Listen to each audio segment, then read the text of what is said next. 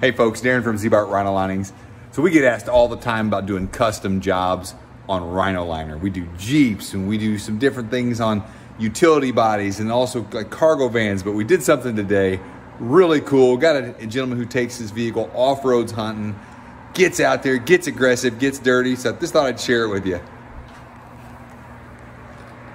So yep, we did his running boards in our Rhino to make sure that while he's off and messing around in the brush, he is never going to have a problem with his running boards. Look at that. Does that not look awesome? His running boards are going to be textured and protected for as long as he owns them.